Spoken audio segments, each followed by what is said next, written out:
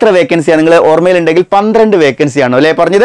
എന്നാൽ ഈ 12 വേക്കൻസി പറഞ്ഞ സ്ഥാനത്ത് നിലവിൽ ഇപ്പോൾ പോയിരിക്കുന്നത് 95 അഡ്വൈസ് ആണ്. ഇനി ഈ 95 അഡ്വൈസ് പോയിരിക്കുന്നത് 24/8. സോ ഞാൻ ഈ പറഞ്ഞ പോസ്റ്റിനെ കുറിച്ച് പറഞ്ഞപ്പോൾ തന്നെ ഏകദേശം നിങ്ങൾക്കൊരു ധാരണ കിട്ടിയിട്ടുണ്ട്. ഞാൻ ഈ ഓണം വെക്കേഷനെ കുറിച്ചും ക്രിസ്മസ് വെക്കേഷനെ കുറിച്ചൊക്കെ ഡിസ്കസ് ചെയ്തു അല്ലേ? അതായത് ജോലിക്ക് കയറുന്നതിന് മുന്നേ ജോലി ലഭിച്ചാൽ കിട്ടുന്ന വേക്കൻസികൾ ലീവിനെ കുറിച്ച് ഞാനിപ്പോൾ ഡിസ്കസ് ചെയ്തത്. ഈ ജോലി എന്ന് പറയുന്നത് മറ്റൊന്നുമല്ല. സോ ആ ഒരു കംഫർട്ട് ജോബിന് വേണ്ടിയിട്ട് സാധാരണ ടീച്ചിങ് ജോബ് എന്ന് പറയുമ്പോൾ ഒന്നെങ്കിൽ നമുക്ക് എന്ത് ചെയ്യണം, M.Tech എടുത്തു കഴിഞ്ഞാൽ നമുക്ക് എന്ത് ചെയ്യാം, എഞ്ചിനീയറിംഗ് കോളേജസ് പഠിപ്പിക്കാം. അല്ലെങ്കിൽ നമ്മൾ മറ്റൊരു ട്രാക്ക് ആയിരിക്കണം, നമ്മൾ B.Ed ഒക്കെ എടുത്ത് അല്ലെങ്കിൽ TTC ഒക്കെ എടുത്ത് അങ്ങനെയാണ് ടീച്ചിങ് ജോബ് ഉള്ളത്. പ്രീവിയസ് ഇയർ ക്വസ്റ്റ്യൻസിന്റെ അനാലിസിസ് വീഡിയോസുകൾ ഉണ്ടാവും. അതേപോലെ ടോപ്പിക് ബേസ്ഡ് ആയിട്ടുള്ള ക്വസ്റ്റ്യൻസുകൾ ഉണ്ടാവും. സബ്ജക്ട് ബേസ്ഡ് ആയിട്ടുള്ള ക്വസ്റ്റ്യൻസുകൾ ഉണ്ടാവും. എല്ലാ ദിവസവും രാവിലെ ഒരു 8 മണിയൊക്കെ ആകുന്ന സമയത്ത് എഴുന്നേൽക്കുക. അത് കഴിഞ്ഞിട്ട് ഒന്ന് ഫ്രഷ് ആയിട്ട് നമ്മൾ എന്ത് ചെയ്യുക, ഒരു 9 മണിയാകുന്ന സമയത്ത് നമ്മളൊരു ജോലിക്ക് പോവുക. 9 മണിക്ക് ജോലിക്ക് പോകുന്ന സമയത്ത് നമുക്കൊരു പ്രഷറും ഇല്ല, വർക്ക് ലോഡ് ഒന്നും ഇല്ലാത്ത രീതിയിൽ നമ്മളൊരു 4 മണി വരെ ജോലി ചെയ്യുന്നു. അത് കഴിഞ്ഞ് നമ്മൾ തിരിച്ച് വീട്ടിലേക്ക് എത്തുന്നു. ആ ഒരു രീതിയിൽ വളരെ കാം ആൻഡ് ക്വയറ്റ് ആയിട്ടുള്ള പ്ലേസിൽ ജോലി ചെയ്ത് ഒരു വർക്ക് പ്രഷറോ ടാർഗറ്റോ ഒന്നും ഇല്ലാതെ വളരെ സ്മൂത്തായിട്ട് ചെയ്യാൻ പറ്റുന്ന ഒരു ജോലി. ഇത് തന്നെയല്ലേ എല്ലാവരും ആഗ്രഹം. ഒരു ജോലി ലഭിക്കണം എന്ന് ആഗ്രഹിക്കുന്ന ഒരുവിധം എല്ലാവരുടെയും ആഗ്രഹം ഇതായിരിക്കും. പക്ഷെ നിങ്ങളൊരു പ്രൈവറ്റ് ഫേമിലൊക്കെ ഒന്ന് പോയി നോക്കിയേ. ഒരു പ്രൈവറ്റ് ഫേമിലോ ഒരു പ്രൈവറ്റ് കമ്പനീസിലോ അല്ലെങ്കിൽ മറ്റേതെങ്കിലും ഓർഗനൈസേഷൻസിലോ നിങ്ങൾ പോകുന്ന സമയത്ത് ഡെഫിനറ്റ്ലി നിങ്ങളെ സംബന്ധിച്ചിടത്തോളം ഒരുപാട് വർക്ക് പ്രഷർ ഉണ്ടാവാറുണ്ട് അല്ലേ? നല്ല സാലറിയും കാര്യങ്ങളൊക്കെ ഉണ്ടായിരിക്കും. പക്ഷെ എന്നിരുന്നാലും നമുക്ക് വർക്ക് പ്രഷർ ഉണ്ടാവും, അതേപോലെ ടാർഗറ്റ് ഉണ്ടാവും, അതേപോലെ നമ്മൾ എന്താ പറയുക, ഒരുപാട് ആളുകളുടെ അടുത്ത് നമ്മൾ റെസ്പോൺസിബിൾ ആയിരിക്കും അല്ലേ? സോ അത്തരത്തിൽ വളരെ വളരെ സ്ട്രെസ്ഫുൾ ആയിട്ടുള്ള ഒരു ലൈഫായിരിക്കും നമുക്ക് അത്തരം ജോലികളിൽ ഉണ്ടാവുക. എന്നാൽ ഞാൻ നേരത്തെ പറഞ്ഞ പോലെ ഈ ഒരു 9 മണിക്ക് ജോലി തുടങ്ങി 4 മണി വരെ അവസാനിച്ച് വളരെ കാം ആൻഡ് ക്വയറ്റ് ആയിട്ട് സാറ്റർഡേ സൺഡേ ലീവ് കിട്ടുന്ന, അതേപോലെ ഓണം വെക്കേഷനോ അതേപോലെ ക്രിസ്മസ് വെക്കേഷനോ ഒക്കെ പണ്ട് നമ്മൾ സ്കൂളിലൊക്കെ പഠിക്കുന്ന സമയത്ത് ലഭിച്ച പോലെ അത്തരത്തിലൊരു ജോലിയാണ് നിങ്ങൾ ആഗ്രഹിക്കുന്നുണ്ടെങ്കിൽ തീർച്ചയായിട്ടും നിങ്ങൾക്കിതാ ഒരു മികച്ച അവസരം. സോ നമുക്ക് ഈ ഒരു അവസരത്തെക്കുറിച്ച് എന്താണ് ഞാൻ ഈ പറഞ്ഞിരിക്കുന്ന ജോലി എന്നുള്ളതിനെ കുറിച്ച് നമുക്ക് ഡീറ്റെയിൽ ആയിട്ട് ഡിസ്കസ് ചെയ്യാം. Let's welcome to entry technical YouTube channel. So ഞാൻ ഈ പറഞ്ഞ പോസ്റ്റിനെ കുറിച്ച് പറഞ്ഞപ്പോൾ തന്നെ ഏകദേശം നിങ്ങൾക്കൊരു ധാരണ കിട്ടിയിട്ടുണ്ട്. ഞാൻ ഈ ഓണം വെക്കേഷനെ കുറിച്ചും ക്രിസ്മസ് വെക്കേഷനെ കുറിച്ചൊക്കെ ഡിസ്കസ് ചെയ്തു അല്ലേ? അതായത് ജോലിക്ക് കയറുന്നതിന് മുന്നേ ജോലി ലഭിച്ചാൽ കിട്ടുന്ന വേക്കൻസികൾ ലീവിനെ കുറിച്ച് ഞാനിപ്പോൾ ഡിസ്കസ് ചെയ്തത്. ഈ ജോലി എന്ന് പറയുന്നത് മറ്റൊന്നുമല്ല, അത് ലെക്ചർ ഇൻ പോളിടെക്നിക് എന്ന് പറയുന്ന ടീച്ചിങ് പോസ്റ്റ് തന്നെയാണ്. ഞാൻ നേരത്തെ പറഞ്ഞത് കറക്റ്റ് അല്ലേ? ഒരു ടീച്ചിങ് പോസ്റ്റ് എന്ന് പറയുന്ന സമയത്ത് തീർച്ചയായിട്ടും വളരെ പാഷനേറ്റ് ആയിട്ട് ടീച്ചിങ്ങിന് നിങ്ങൾ ഇറങ്ങിക്കഴിഞ്ഞാൽ ഒരിക്കലും നിങ്ങൾക്കൊരു വർക്ക് പ്രഷറോ വർക്ക് ലോഡോ ഒന്നും ഫീൽ ചെയ്യില്ല. മറ്റൊരു കമ്പനിയിൽ നമ്മൾ രാവും പകലും ജോലി എടുക്കുന്നതിനേക്കാൾ എത്രയോ ഈസി ആയിട്ട്, എത്രയോ കംഫർട്ടബിൾ ആയിട്ട് ടീച്ചിങ്ങിനോട് ഒരു പാഷൻ ഉണ്ടെങ്കിൽ നിങ്ങൾക്ക് ഡെഫിനറ്റ്ലി ഈ ജോബ് എന്ന് പറയുന്നത് വളരെ വർത്ത് ആയിട്ടുള്ള ഒരു ജോബ് തന്നെയാണ്. സോ ലെക്ചർ ഇൻ പോളിടെക്നിക് എന്ന് പറയുന്ന ഈ ഒരു പോസ്റ്റ്, സ്പെസിഫിക്കലി ഈ വീഡിയോ എന്ന് പറയുന്നത് ലെക്ചർ ഇൻ പോളിടെക്നിക് ഇലക്ട്രോണിക്സ് ഉദ്യോഗാർത്ഥികൾക്കാണ് അവസരമുള്ളത്. കാരണം ഇലക്ട്രോണിക്സിന്റെ റാങ്ക് ലിസ്റ്റ് ആണ് ഉടനെ എക്സ്പയർഡ് ആവാൻ പോകുന്നത്. 2025 എക്സ്പയർഡ് ആവാൻ പോകുന്ന ലിസ്റ്റാണ് ലെക്ചർ ഇൻ പോളിടെക്നിക്. സോ നമുക്ക് ലെക്ചർ ഇൻ പോളിടെക്നിക് ഇലക്ട്രോണിക്സിന്റെ ഒരു ഡീറ്റെയിൽഡ് അനാലിസിസ് വീഡിയോ ആണ് ഞാൻ ഇവിടെ ചെയ്യാൻ പോകുന്നത്. അതായത് നിലവിൽ റാങ്ക് ലിസ്റ്റിൽ എത്ര പേർക്ക് ജോലി ലഭിച്ചിട്ടുണ്ട്, ഇനി എത്ര പേർക്ക് ജോലി ലഭിക്കാൻ സാധ്യതയുണ്ട്, ജോബ് പ്രൊഫൈൽ എന്താണ്, അതേപോലെ തന്നെ ഈ എക്സാമിന്റെ സിലബസ് എന്താണ്, ഇത് എങ്ങനെ ക്രാക്ക് ചെയ്യണം, അതേപോലെ തന്നെ നെക്സ്റ്റ് എക്സാം നമ്മൾ എപ്പോഴാണ് പ്രതീക്ഷിക്കേണ്ടത് തുടങ്ങിയ കാര്യങ്ങളെക്കുറിച്ചാണ് നമ്മൾ എന്ത് ചെയ്യാൻ പോകുന്നത്, ഈ ഒരു വീഡിയോയിൽ ഡിസ്കസ് ചെയ്യാൻ പോകുന്നത്. സോ നമുക്ക് നേരെ കഴിഞ്ഞ തവണ നടന്നിട്ടുള്ള ഈ എക്സാമിന്റെ നോട്ടിഫിക്കേഷനും അതേപോലെ നമ്മൾ ഇന്നത്തെ ഈ ഒരു ടോപ്പിക്, ഇത്രയും കാര്യങ്ങളാണ് നമ്മൾ ഡിസ്കസ് ചെയ്യാൻ പോകുന്നത്. Qualification and eligibility. ഒരുപാട് പേര് ചിന്തിക്കുന്നത് ജസ്റ്റ് B.Tech എന്ന് പറയുന്ന ക്വാളിഫിക്കേഷൻ മാത്രം മതി എന്നുള്ളതാണ്. പക്ഷേ ഇതിൽ ചെറിയ ട്വിസ്റ്റ് ഉണ്ട്. അതായത് നോർമലി ടീച്ചിങ് പോസ്റ്റിലേക്ക് നിങ്ങൾക്ക് അറിയാം എന്താണ്, എഞ്ചിനീയറിംഗ് കോളേജിലെ ടീച്ചിങ് പോസ്റ്റിലേക്ക് M.Tech കമ്പൽസറി ആണ് എന്നുള്ളത് എല്ലാവർക്കും അറിയാം. എന്നാൽ ലെക്ചർ ഇൻ പോളിടെക്നിക് എന്ത് മതി, B.Tech മതി. എന്നാൽ വെറും B.Tech മാത്രം മതിയോ എന്ന് ചോദിച്ചു കഴിഞ്ഞാൽ B.Tech മതി, പക്ഷെ ഒരു കണ്ടീഷനും കൂടി അവിടെയുണ്ട്, ഫസ്റ്റ് ക്ലാസ് B.Tech എന്ന് പറയുന്ന ഒരു ക്രൈറ്റീരിയ. സോ അത്തരം കാര്യങ്ങളൊക്കെ നമുക്ക് ഡിസ്കസ് ചെയ്യാം. അതേപോലെ ഏജ് ലിമിറ്റ് പറയാം, പ്രീവിയസ് റാങ്ക് ലിസ്റ്റിനെ കുറിച്ച് നമുക്ക് ഡിസ്കസ് ചെയ്യണം, job profile and salary discuss ചെയ്യണം, സിലബസ് ഡിസ്കസ് ചെയ്യണം, അതേപോലെ എക്സ്പെക്റ്റഡ് എക്സാം ഡേറ്റ്സ്. ഇത്തരം കാര്യങ്ങളാണ് നമ്മൾ ഇന്നത്തെ ഈ ഒരു വീഡിയോയിൽ ഡീറ്റെയിൽഡ് ആയിട്ട് അനലൈസ് ചെയ്യാൻ പോകുന്നത്. സോ നമുക്ക് നേരെ എന്ത് ചെയ്യാം, ഇപ്പം നിലവിൽ കഴിഞ്ഞ തവണ വന്നിട്ടുള്ള ഈ ഒരു നോട്ടിഫിക്കേഷൻ വന്നിട്ടുണ്ടായിരുന്നത് 2022 അപ്പോൾ ഈ ഒരു നോട്ടിഫിക്കേഷനിൽ കൃത്യമായിട്ട് technical education department lecture in electronics engineering ഇതിൽ വന്നിരിക്കുന്ന സ്കെയിൽ ഓഫ് പേ എന്ന് പറയുന്നത് 15,600 മുതൽ 39,100 ആണ്. അതേപോലെ നമ്പർ ഓഫ് വേക്കൻസി 12 ആണ്. അപ്പോൾ നിങ്ങൾ ഈ സാലറി ആണ് എന്ന് വിചാരിക്കരുത് കേട്ടോ. ബാക്കി ഞാൻ മുന്നോട്ട് പോകുന്ന സമയത്ത് ഡീറ്റെയിൽ ആയിട്ട് ഇൻഹാൻസ് സാലറിയെ കുറിച്ചൊക്കെ നമുക്ക് എന്ത് ചെയ്യണം, ഡിസ്കസ് ചെയ്യേണ്ടതായിട്ടുണ്ട്. സോ വേക്കൻസി വന്നിരിക്കുന്നത് നിങ്ങളൊന്ന് നോട്ട് ചെയ്ത് വെക്കണേ, 12 വേക്കൻസി കേട്ടോ, വെറും 12 വേക്കൻസിയാണ് നോട്ടിഫിക്കേഷന്റെ ടൈമിൽ വന്നിരിക്കുന്നത്. ഓക്കെ, അതേപോലെ തന്നെ ഇത് വളരെ ഇമ്പോർട്ടൻ്റ് ആയിട്ടുള്ള 2 പോയിന്റ് ആണ്. ഒന്ന് ഏജ് ലിമിറ്റ് 20 മുതൽ 39 വയസ്സ് വരെയുള്ള ആളുകൾക്ക് അപ്ലൈ ചെയ്യാം കേട്ടോ. 20 മുതൽ 39 വയസ്സ് വരെ. പിന്നെ ടെക്നിക്കൽ എഡ്യൂക്കേഷൻ ഡിപ്പാർട്ട്മെന്റിൽ വർക്ക് ചെയ്യുന്ന ആളുകളാണെങ്കിൽ അവർക്ക് 50 വയസ്സ് വരെയുള്ള ആളുകൾക്ക് അപ്ലൈ ചെയ്യാം. അതായത് ഞാൻ പറഞ്ഞിട്ടുള്ളത് നോർമൽ കാൻഡിഡേറ്റ്സിനെ സംബന്ധിച്ചിടത്തോളം വയസ്സ് എന്ന് പറയുന്നത് 20 മുതൽ 39 ആണ്. ദെൻ നമ്മൾ നോക്കാൻ പോകുന്നത് വളരെ ഇമ്പോർട്ടൻ്റ് ആയിട്ടുള്ള എലിജിബിലിറ്റി, അതായത് എഡ്യൂക്കേഷണൽ ക്വാളിഫിക്കേഷൻ എന്തായിരിക്കണം എന്നുള്ളത്.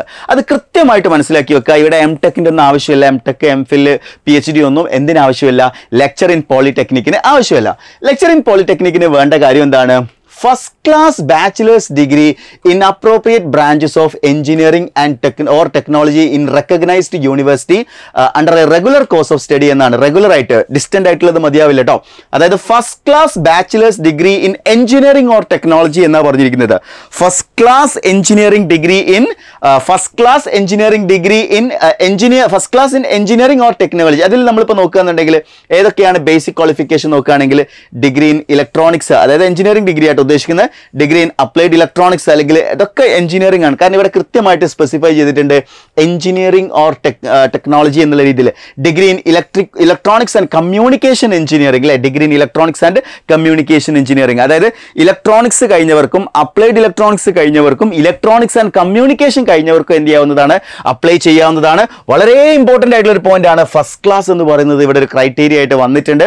അതായത് ജസ്റ്റ് ബിടെക് പാസ്സായാൽ പോരാ, ഫസ്റ്റ് ക്ലാസ് ബിടെക് എന്ന് പറയുമ്പോൾ വലിയൊരു പെർസെൻറ്റേജ് ഒന്നും വരുന്നില്ല കേട്ടോ. എനിക്ക് തോന്നുന്നു അങ്ങനെ പെർസെൻറ്റേജ് ഒരു 6 പോയിന്റ് സംതിങ് ഒക്കെ ഉണ്ടെങ്കിൽ തന്നെ ഫസ്റ്റ് ക്ലാസ് ബിടെക് വരാറുണ്ട്. സോ നിങ്ങൾ ബിടെക് സർട്ടിഫിക്കറ്റിൽ നിങ്ങൾ നോക്കണം നിങ്ങളുടെ ഫസ്റ്റ് ക്ലാസ് ബിടെക് ആണോ എന്നുള്ളത്. ഫസ്റ്റ് ക്ലാസ് ബിടെക് ആണെങ്കിൽ മാത്രമേ നിങ്ങൾക്ക് എന്ത് ചെയ്യാൻ പറ്റുള്ളൂ? നിങ്ങൾക്ക് ഈ ഒരു പോസ്റ്റിലേക്ക് അപ്ലൈ ചെയ്യാൻ പറ്റുള്ളൂ. ഓക്കെ, സോ നമ്മൾ പ്രീവിയസ് റാങ്ക് ലിസ്റ്റ് ഒന്ന് അനലൈസ് ചെയ്യുകയാണെങ്കിൽ നമ്മൾ നേരത്തെ ഈ നോട്ടിഫിക്കേഷൻ വന്ന സമയത്ത് എത്ര വേക്കൻസിയാണ് നിങ്ങൾ ഓർമ്മയിലുണ്ടെങ്കിൽ 12 വേക്കൻസിയാണോ അല്ലേ പറഞ്ഞത്? എന്നാൽ ഈ 12 വേക്കൻസി പറഞ്ഞ സ്ഥാനത്ത് നിലവിൽ ഇപ്പോൾ പോയിരിക്കുന്നത് 95 അഡ്വൈസ് ആണ്. ഇനി ഈ 95 അഡ്വൈസ് പോയിരിക്കുന്നത് 24/8.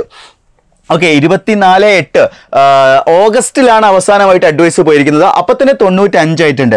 ഈ റാങ്ക് ലിസ്റ്റിന്റെ കാലാവധി അവസാനിക്കുന്നത് 2025 കേട്ടോ. 2025. സോ 2025 അവസാനിക്കുന്ന സമയത്ത് ഡെഫിനറ്റ്ലി ഈ 95 എന്നുള്ളത് എന്തായാലും നിയർലി ഒരു 150ന്റെ അടുത്തേക്കൊക്കെ എത്താനുള്ള സാധ്യതയുണ്ട്. കാരണം ഇലക്ട്രോണിക്സ് ബ്രാഞ്ചുകളുടെ ഒരു എന്താ പറയുക, ഇതിന്റെ ഡിമാൻഡ് എന്ന് പറയുന്നത് കൂടിക്കൊണ്ടിരിക്കുകയാണ്. നിങ്ങൾക്ക് എല്ലാവർക്കും അറിയാം ഈ AI റവല്യൂഷന്റെ ഭാഗമായിട്ട് വളരെ പാരലൽ ആയിട്ട് വലിയൊരു ഡെവലപ്മെന്റ് നടക്കുന്ന ഏരിയ ആണ് ഇലക്ട്രോണിക്സിന്റെ ഏരിയ എന്ന് പറയുന്നത്. കാരണം AI സപ്പോർട്ട് ചെയ്യണമെങ്കിൽ ഇലക്ട്രോണിക്സ് എഞ്ചിനീയേഴ്സ് അല്ലെങ്കിൽ ഇലക്ട്രോണിക് ടെക്നീഷ്യൻസിന്റെ ആവശ്യം വളരെ കൂടി വരികയാണ്. അതുകൊണ്ട് പോളിടെക്നിക്കുകളിലൊക്കെ ഇലക്ട്രോണിക്സ് ബ്രാഞ്ചുകൾക്ക് ഡിമാൻഡ് കൂടി വരുന്ന ഒരു കാലഘട്ടമാണ്. സോ കൂടുതൽ ബാച്ചസുകൾ ഈ പറഞ്ഞിരിക്കുന്ന എഞ്ചിനീയറിംഗ് കോളേജസിലുണ്ടാവും. അതേപോലെ തന്നെ പോളിടെക്നിക്കിലൊക്കെ വരാനുള്ള സാധ്യത നിലവിലുണ്ട്. അതുകൊണ്ട് തന്നെ കൂടുതൽ വേക്കൻസീസ് നമുക്ക് പ്രതീക്ഷിക്കാവുന്നതാണ്. നിലവിൽ 95 പോയിട്ടുണ്ട്. അതായത് നോട്ടിഫിക്കേഷൻ വന്ന സമയത്ത് വന്ന വെറും 12 വേക്കൻസി എന്നുള്ളത് അതിന്റെ 7 ഇരട്ടി ഇപ്പൊ തന്നെ ആയിട്ടുണ്ട്. 8 ഇരട്ടിയോടെ ഇപ്പൊ തന്നെ ആയിട്ടുണ്ട്. ഇനിയും വരാൻ സാധ്യതയുണ്ട് എന്നുള്ളത് ഓർത്തിരിക്കുക. ഡിഫറെന്റ് കാറ്റഗറിയിലുള്ളതാണ് ഇവിടെ കൊടുത്തിരിക്കുന്നത്. റാങ്ക് ലിസ്റ്റ് ഇനിയും കാലാവധി നിലവിലുണ്ട് എന്നുകൂടി മനസ്സിലാക്കുമ്പോഴാണ് ഇത് എത്രത്തോളം അവസരങ്ങളാണ് നമുക്ക് ലഭിക്കുക എന്നുള്ളത് മനസ്സിലാക്കാൻ പറ്റുന്നത്. ഓക്കെ, നെക്സ്റ്റ് നമുക്ക് ജോബ് പ്രൊഫൈൽ ആൻഡ് സാലറി ഒന്ന് നോക്കാം. അപ്പൊ ഇതിൽ നമ്മൾ ഡിപ്പാർട്ട്മെന്റ് എന്ന് പറയുന്നത് ടെക്നിക്കൽ എഡ്യൂക്കേഷൻ ഡിപ്പാർട്ട്മെന്റ് ആണ്. നമ്മൾ പോസ്റ്റിന്റെ പേര് ലെക്ചർ ഇൻ ഇലക്ട്രോണിക്സ് എഞ്ചിനീയറിംഗ് എന്നുള്ളതാണ്. ഗവൺമെന്റ് പോളിടെക്നിക്, അതായത് ലെക്ചർ പോസ്റ്റ് ആണ് നമുക്ക് ലഭിക്കുന്നത്. നമ്മൾ +1 +2 ഒക്കെ പോലത്തെ ഗവൺമെന്റ് സ്കൂളിൽ പഠിപ്പിക്കുന്ന പോലത്തെ ഒരു എന്താ പറയുക ഒരു ഗസറ്റഡ് പോസ്റ്റ് തന്നെയാണ് എന്ന് വേണമെങ്കിൽ നമുക്ക് പറയാം ഈ ലെക്ചർ പോസ്റ്റ് എന്ന് പറയുന്നത്. അതേപോലെ തന്നെ സ്കെയിൽ ഓഫ് പേ എന്ന് പറയുന്നത് 15,600 മുതൽ 39,100 ആണ്. അപ്പോൾ ഈ സ്കെയിൽ ഓഫ് പേ എന്ന് പറയുന്നത് ഈ ഒരു സാലറി അല്ല കേട്ടോ നിങ്ങൾക്ക് ഇൻ ഹാൻഡ് ലഭിക്കാൻ പോകുന്നത്. ഇതിലേക്ക് ഡിയർനേഴ്സ് അലവൻസും മറ്റ് അലവൻസുകളെല്ലാം ചേർക്കുമ്പോൾ സ്റ്റാർട്ടിങ്ങിൽ തന്നെ 60,000ന്റെ മുകളിൽ തന്നെ സാലറി നിങ്ങൾക്ക് ലഭിക്കുന്നു എന്നുള്ളതാണ് ഈ ഒരു എന്താ പറയുക പ്രൊഫൈൽ, ഈ ജോബ് പ്രൊഫൈൽ ലഭിക്കുന്ന ഏറ്റവും വലിയ ഹൈലൈറ്റ് എന്ന് പറയുന്നത്. അതേപോലെ ഞാൻ നേരത്തെ നിങ്ങളോട് ഈ ഒരു വീഡിയോയുടെ ഇൻട്രൊഡക്ഷനിൽ സൂചിപ്പിച്ചതുപോലെ തന്നെ നമുക്ക് ഏറ്റവും കംഫർട്ടബിൾ ആയിട്ടുള്ള ഒരു ജോബ് നിങ്ങളൊന്ന് ആലോചിച്ച് നോക്കിയ ഒരു ലെക്ചർ പോസ്റ്റിൽ ഇരിക്കുന്ന ഒരാളെ സംബന്ധിച്ചിടത്തോളം അയാൾ 9 മണിക്ക് ജോലിയിൽ പ്രവേശിക്കുന്നു. അതേപോലെ തന്നെ ഒരു 4 മണി വരെയാണ് അയാൾക്ക് ഡ്യൂട്ടി ഉണ്ടാവുക. 4 മണി കഴിഞ്ഞാൽ അയാൾക്ക് കൃത്യമായിട്ട് അയാൾക്ക് ജോബ് കംപ്ലീറ്റ് ചെയ്തതിന് ശേഷം അയാൾക്ക് എന്ത് ചെയ്യാം, വീട്ടിലേക്ക് വരാം, ഫാമിലിയോടൊപ്പം ടൈം സ്പെൻഡ് ചെയ്യാം. ഏറ്റവും കംഫർട്ടബിൾ ആയിട്ടുള്ള ജോബ് അല്ലേ?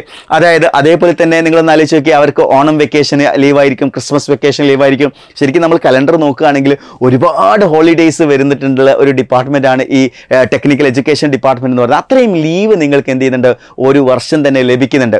പിന്നെ സാറ്റർഡേ സൺഡേ ലീവാണ്, അത് നിങ്ങൾക്ക് അറിയാവുന്ന കാര്യമാണ്. ശരിക്കും ഈ സാറ്റർഡേ സൺഡേ ലീവൊക്കെ നിങ്ങൾ നോക്കുമ്പോൾ ബാങ്കിലൊക്കെ ഇങ്ങനെയല്ലേ നിങ്ങൾ വിചാരിക്കും, ബാങ്കിലും ഈ സാറ്റർഡേ സൺഡേ ഒക്കെ ലീവ് അല്ലേന്ന്. ശരിക്കും ബാങ്കിലുണ്ടല്ലോ, ബാങ്കിൽ സാറ്റർഡേ സൺഡേ ലീവ് ഉണ്ടെങ്കിൽ പോലും നമ്മൾ ആ വർക്കിംഗ് ഡേയ്സിന്റെ കാര്യം നോക്കുകയാണെങ്കിൽ 9 to 4 ജോബ് ആണോ ബാങ്ക്?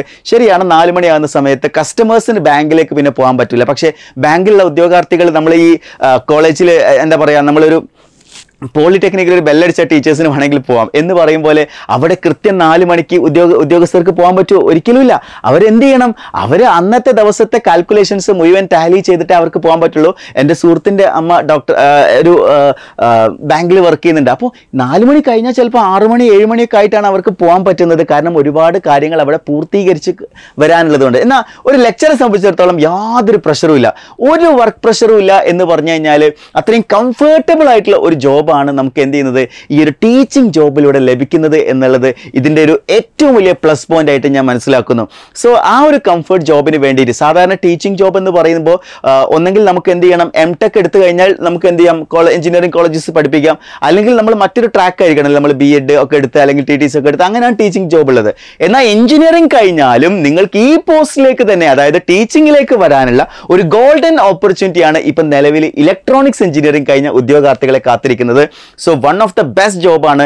നിങ്ങൾക്ക് മൈൻഡിൽ യാതൊരു ടെൻഷനും ഇല്ലാതെ, ഒരു സ്ട്രെസ്സും ഇല്ലാതെ, വളരെ കാം ആൻഡ് ക്വയറ്റ് ആയിട്ട് വളരെ ഹാപ്പി ആയിട്ട് ജോലി ചെയ്യാൻ പറ്റുന്ന ഒരു പോസ്റ്റാണ് ഈ ഒരു ലെക്ചർ പോസ്റ്റ്. സോ ഒരിക്കലും നിങ്ങൾ മിസ് ചെയ്യാൻ പാടില്ല.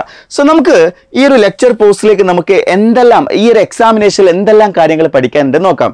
ഈ സിലബസ് കണ്ടെങ്ങാനും നിങ്ങൾ പേടിക്കരുത്, കുറച്ചധികം കാര്യങ്ങൾ ഉണ്ടല്ലോ, നമുക്ക് ക്രാക്ക് ചെയ്യാൻ പറ്റില്ലല്ലോ എന്നൊന്നും ചിന്തിക്കരുത് കേട്ടോ.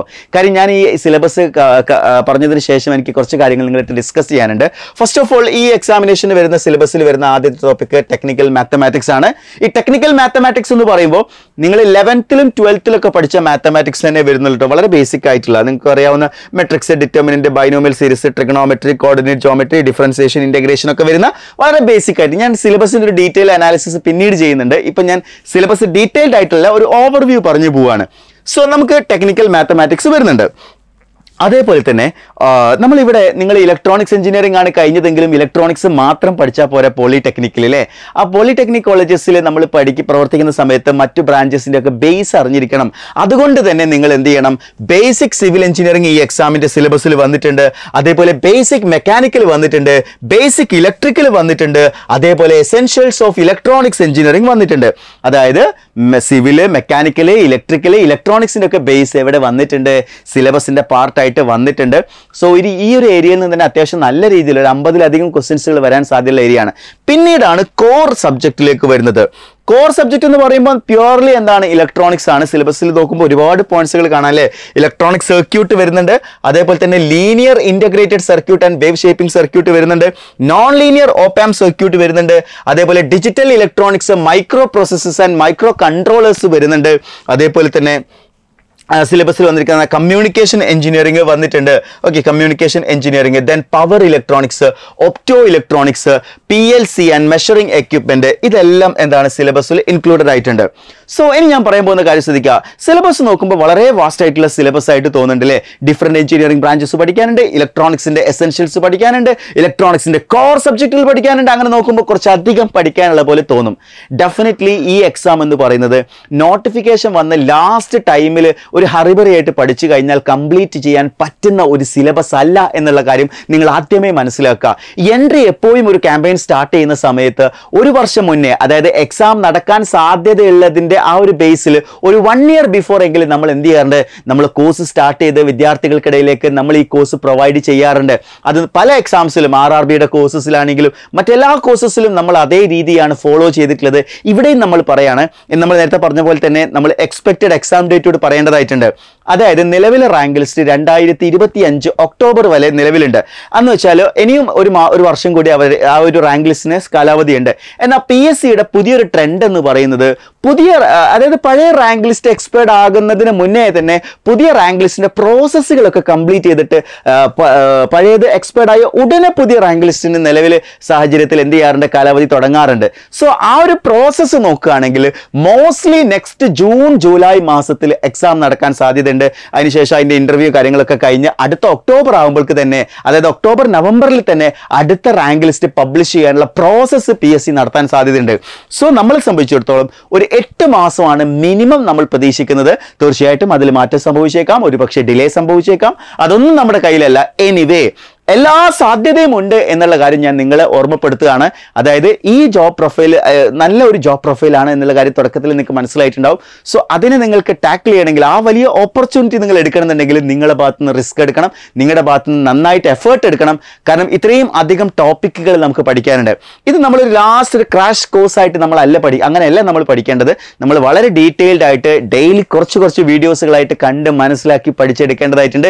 വളരെ സിസ്റ്റമാറ്റിക് ആയിട്ട് പഠിക്കേണ്ടതുണ്ട്.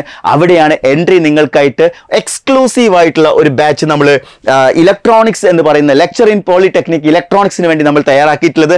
അതിൽ കൃത്യമായിട്ട് 200 അവേഴ്സിന്റെ വീഡിയോ ക്ലാസ്സസ്, റെക്കോർഡഡ് ക്ലാസ്സസ് നിങ്ങൾക്ക് പ്രൊവൈഡ് ചെയ്യാണ്. അതിലൂടെ നമ്മൾ 100% സിലബസ് കംപ്ലീഷൻ ഉണ്ട്. ഡെയിലി നിങ്ങൾക്ക് വീഡിയോസ് ലഭിക്കും. അതേപോലെ തന്നെ മോഡൽ എക്സാംസുകൾ, പ്രീവിയസ് ഇയർ ക്വസ്റ്റ്യൻസിന്റെ അനാലിസിസ് വീഡിയോസുകൾ ഉണ്ടാവും. അതേപോലെ ടോപ്പിക് ബേസ്ഡ് ആയിട്ടുള്ള ക്വസ്റ്റ്യൻസുകൾ ഉണ്ടാവും, സബ്ജക്ട് ബേസ്ഡ് ആയിട്ടുള്ള ക്വസ്റ്റ്യൻസുകൾ ഉണ്ടാവും, പ്രോപ്പർ ആയിട്ടുള്ള റിവിഷൻ ക്ലാസ് പ്രൊവൈഡ് ചെയ്യുന്നുണ്ടാവും. അതേപോലെ തന്നെ നിങ്ങൾക്ക് വീഡിയോ ബേസ്ഡ് ആയിട്ടുള്ള ക്ലാസ്സസിന്റെ നോട്ട്സുകൾ പ്രൊവൈഡ് ചെയ്യുന്നുണ്ട്. സോ ഇതൊരു നോർമൽ ബാച്ച് ആണ്. നോർമൽ ബാച്ചിൽ നമ്മൾ 2 ഇയർ വാലിഡിറ്റി പ്രൊവൈഡ് ചെയ്യുന്നുണ്ട്. എന്തിനാ ഈ 2 ഇയർ വാലിഡിറ്റി എന്ന് ചോദിച്ചു കഴിഞ്ഞാൽ, നിങ്ങളുടെ ഈ എക്സാം കഴിയുന്നത് വരെ നിങ്ങൾക്ക് അതിന്റെ ഒരു വാലിഡിറ്റി ലഭിക്കുന്നതിന് കൂടി വേണ്ടിയാണ് നമ്മൾ ഈ ഒരു 2 ഇയർ വാലിഡിറ്റി നിങ്ങൾക്ക് പ്രൊവൈഡ് ചെയ്യുന്നത്. നമ്മൾ ഈ ഒരു കോഴ്സും ഈ ഒരു രീതിയിൽ മാത്രമല്ല, നമുക്കറിയാം എൻട്രിയിൽ 2 തരം കോഴ്സസ് ഉണ്ട്. നോർമൽ ബാച്ചും ഉണ്ട്, ഗോൾഡ് ബാച്ചും ഉണ്ട്. നിങ്ങൾക്ക് ഒരു പക്ഷേ നോർമൽ ബാച്ചിനേക്കാൾ എഫക്റ്റീവ് ആയിട്ട് തോന്നുന്നത് ഗോൾഡ് ബാച്ച് ആണെങ്കിൽ, എന്താ ഗോൾഡ് ബാച്ചിന്റെ പ്രത്യേകത നോക്കിയേ, ആഴ്ചയിൽ 2 മുതൽ 3 ലൈവ് ക്ലാസ്സസ് ആണ് ലഭിക്കുന്നത്. ടീച്ചേഴ്സുമായിട്ട് ഡയറക്റ്റ് ഇന്ററാക്ട് ചെയ്യാൻ പറ്റും. അതേപോലെ നിങ്ങൾക്ക് 1 ഇയർ മെന്റർഷിപ്പും പ്രൊവൈഡ് ചെയ്യുന്നുണ്ട്. അതായത് നിങ്ങളുടെ വീഡിയോസ് നിങ്ങൾ കാണുന്നില്ലേ, നിങ്ങൾ പഠിച്ചെടുക്കുന്നില്ലേ, നിങ്ങളുടെ പിന്നാലെ കൂടിക്കൊണ്ട് ഒരു മെന്റർ നിങ്ങളോടൊപ്പം ഉണ്ടാവും. അതേപോലെ തന്നെ കൃത്യമായിട്ട് കോഴ്സസിന്റെ വാലിഡിറ്റി തീർന്നു കഴിഞ്ഞാൽ നോട്ട്സ് നിങ്ങൾക്ക് ഉപയോഗിക്കാൻ പറ്റും. നിങ്ങൾ ടീച്ചേഴ്സുമായിട്ടുള്ള കമ്മ്യൂണിക്കേഷൻ ഏറ്റവും കൂടുതൽ വരുന്നത് ഈ ഒരു gold ബാച്ചിലാണ്. So 2 year exclusive gold batch നമ്മൾ എന്ത് ചെയ്യാണ്, ഈ ഒരു ലെക്ചർ ഇൻ പോളിടെക്നിക് ഇലക്ട്രോണിക്സ് കോഴ്സിന് വേണ്ടി നമ്മൾ നടത്തുകയാണ്. നിങ്ങളുടെ കരിയറിൽ, നിങ്ങളുടെ ലൈഫിൽ നിങ്ങൾ ആഗ്രഹിച്ച ഒരു മികച്ച ജോബിന് വേണ്ടി തന്നെയല്ലേ നിങ്ങൾ തയ്യാറെടുക്കുന്നത്? അങ്ങനെയാണെങ്കിൽ നിങ്ങൾക്ക് ഈ കോഴ്സസ് എല്ലാം എൻട്രിയിലൂടെ നിങ്ങൾ സാധ്യമാക്കുകയാണ്. ഇത്രയും എഫക്റ്റീവായിട്ട് നമ്മൾ ഈ ഒരു കോഴ്സ് നിങ്ങൾക്ക് വേണ്ടി പ്രൊവൈഡ് ചെയ്യുകയാണ്. സോ ഡെഫിനറ്റ്ലി ഈ ജോബ് ആഗ്രഹിക്കുന്ന ഇലക്ട്രോണിക്സ് കഴിഞ്ഞ മുഴുവൻ ഉദ്യോഗാർത്ഥികളിലേക്കും നിങ്ങൾ ഈ വീഡിയോ ഒന്ന് ഷെയർ ചെയ്ത് കൊടുക്കുക. ഇലക്ട്രോണിക്സിൽ ഫസ്റ്റ് ക്ലാസ് ബിടെക് ആണ് എന്നുണ്ടെങ്കിൽ അത്തരം ആളുകൾക്കാണ് നിങ്ങൾ ഈ വീഡിയോ ഷെയർ ചെയ്ത് കൊടുക്കേണ്ടത്. പരമാവധി ആളുകളിലേക്ക് വീഡിയോ ഷെയർ ചെയ്ത് കൊടുത്തിട്ട് അവർക്കെല്ലാം, അതായത് ഈ ഓപ്പർച്യൂണിറ്റി ആരും അറിയാതെ പോകരുത്. ഇതിനു വേണ്ടി ഡെഡിക്കേറ്റഡ് ആയിട്ട് പഠിക്കാൻ നിങ്ങൾ തയ്യാറാണെങ്കിൽ അത് കൃത്യമായിട്ടുള്ള ഗൈഡൻസ് പ്രൊവൈഡ് ചെയ്യാനും കൃത്യമായിട്ടുള്ള സിലബസ് കംപ്ലീറ്റഡ് ആയിട്ടുള്ള കോഴ്സസ് പ്രൊവൈഡ് ചെയ്യാനും എൻട്രി തയ്യാറാണ്. വലിയ വിജയങ്ങൾക്കായി നേരത്തെ തുടങ്ങേണ്ടതായിട്ടുണ്ട്. നിങ്ങൾ ആഗ്രഹിച്ച സ്വപ്നതുല്യമായിട്ടുള്ള ഒരു പ്രഷറും ഇല്ലാത്ത വളരെ ഹാപ്പി ആയിട്ട് ജോലി ചെയ്യാൻ പറ്റുന്ന ലെക്ചർ ഇൻ പോളിടെക്നിക് കോഴ്സ് നിങ്ങൾ ആഗ്രഹിക്കുന്നുണ്ടെങ്കിൽ എത്രയും പെട്ടെന്ന് പഠിച്ചു തുടങ്ങുക. ലാസ്റ്റ് ടൈം പ്രിപ്പറേഷൻ ഒരിക്കലും സജസ്റ്റബിൾ അല്ല. അപ്പോൾ ഈ ഒരു കോഴ്സിനെ കുറിച്ച് കൂടുതൽ അറിയാനും ഞങ്ങളുടെ എൻട്രിയുടെ ലെക്ചർ ഇൻ പോളിടെക്നിക് ഇലക്ട്രോണിക്സ് കോഴ്സിൽ ജോയിൻ ചെയ്യുന്നതിന് വേണ്ടിയും കൂടുതൽ വിവരങ്ങൾ അറിയുന്നതിന് വേണ്ടിയും താഴെ കൊടുത്തിരിക്കുന്ന ഗൂഗിൾ ഫോം ഫില്ല് ചെയ്യുക. അതിൽ കൂടുതൽ ഡീറ്റെയിൽസ് ഞങ്ങളുടെ മെന്റർ നിങ്ങളുമായിട്ട് ഡിസ്കസ് ചെയ്യുന്നതായിരിക്കും. സോ നന്നായിട്ട് പഠിക്കുക, വലിയ വിജയങ്ങൾ കരസ്ഥമാക്കുക. Wish you all the best.